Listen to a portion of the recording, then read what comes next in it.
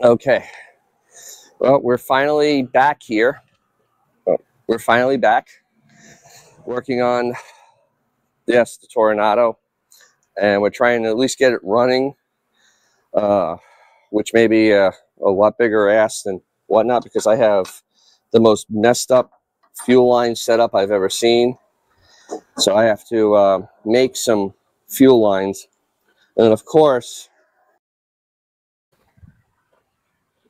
okay, I've run into an issue where my cutter just decided to, I don't know, die. It says it's warranted quality on the bottom. It's excellent warranty quality. I have no idea where to get this replaced, but I'm gonna have to figure a way to use it to cut these lines, and I got to put a flare on that. So yeah, when you're trying to go and fix someone else's work, it's never straightforward. So this ought to be fascinating. Let me get to it and see if what I can do. Okay, I've bent this at a better angle. I bent this at a better angle now. So when I put it on, it will kind of flow a little smoother into the engine. Yeah. This thing needs a flare on the end because I'm attaching a fuel line to it.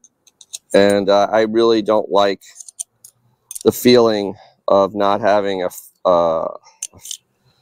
flare on the end.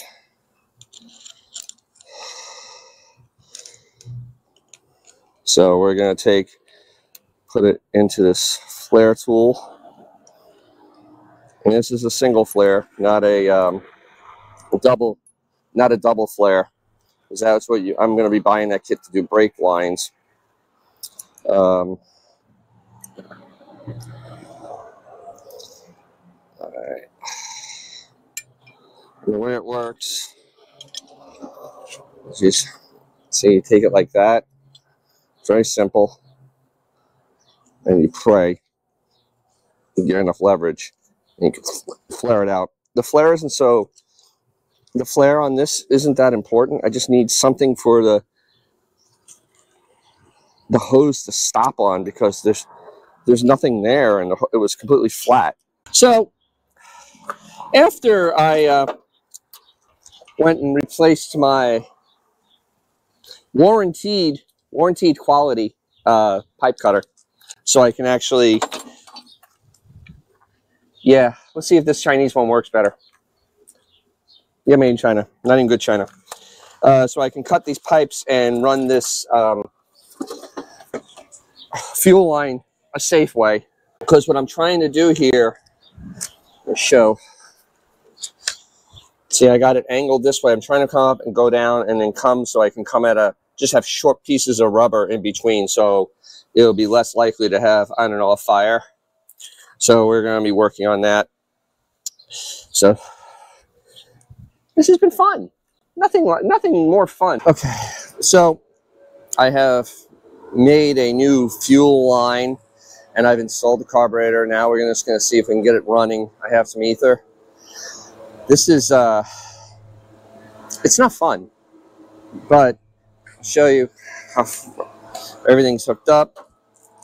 Tried to run the shortest amount of line. I had some issues with the line where it got kinked, but it's a lot better than it was. So I kept about three or 4 inches of hose to kind of minimize that. Now I just got to figure out the linkage because it's missing. So we have to work on that. And I'm going to bend these brake lines so they go into that block, so I can get some brakes on this thing so it can be moved around. As long as I can get that, as long as I can get the linkage set up.